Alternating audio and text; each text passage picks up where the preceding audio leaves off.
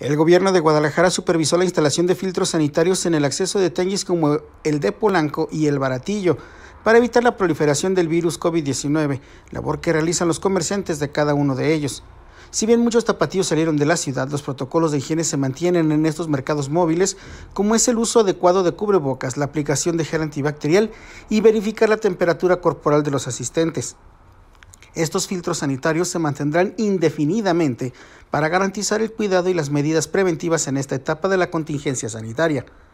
Para NoticelMX, Juan Carlos Huerta Vázquez.